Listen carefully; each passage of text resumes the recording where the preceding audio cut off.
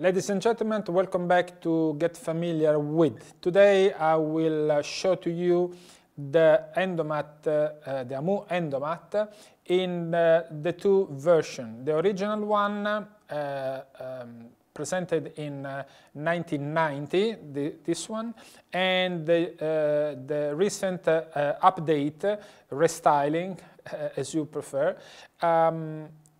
here below. The Hamou Endomat has been ideated by Jacques Hamou to be the perfect companion of the 26 French recettoscope that you see here in front of me.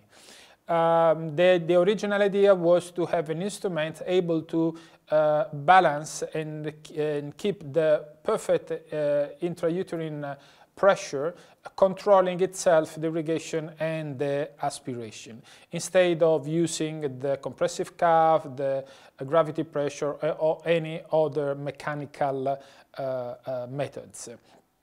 So you see the difference between the two instruments.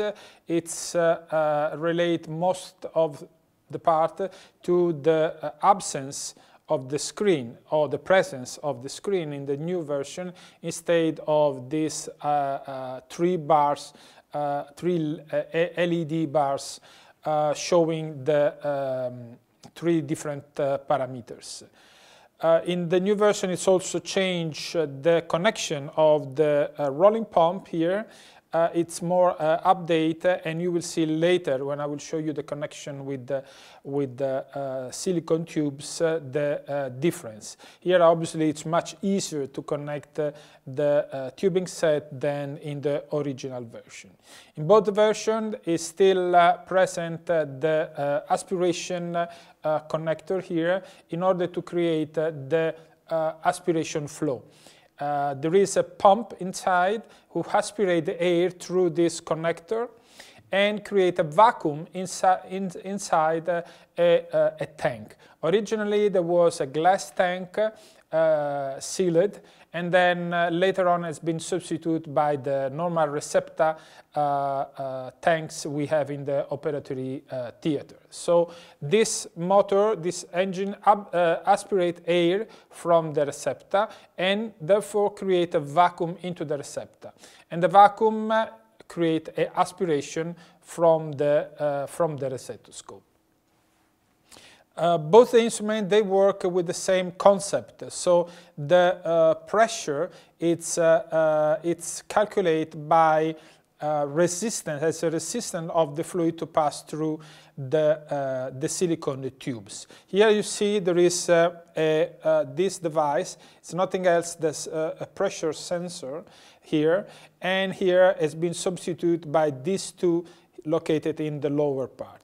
So the machine reads the resistance of the fluid to pass through the silicone tubes, and this is read as a pressure inside the uterine cavity. And now let's have a look to the rear panel of the Endomat, the classic one and the revised version. They look pretty similar. They have the electrical connectors, both of them with the fuse area, the neutral connectors over here, the SCB serial connector, the in and the out on both sides. The only difference is the new version presents these two closed area, or not accessible area, where is present an USB connector and RS-232 connectors. This is for internal use, particularly, for example, for the upgrade of the firmware. The old pump, the classic Endomat, present here a connector, a DIN connector, for the pedal. The pedal was used at the beginning of the presentation of the pump to control, remotely control by the operator, the start of the pump. Therefore, has been realized that it was not anymore useful, so today it's even difficult to find a replacement or to find a new pedal for the old Endomat. Both the version, the old one and the new one, they have a characteristic that it's related to the fact that they can be used also in laparoscopy thanks to a dedicated tubing sets that change the parameters of the pump, and not only in during receptoscopy. So therefore they can be used instead of an external irrigation and aspiration system during laparoscopy, only changing the tubing set. So in this new video you have seen the two versions of the Hamou Endomat, the classic one and the revised one, actually the only one on the market.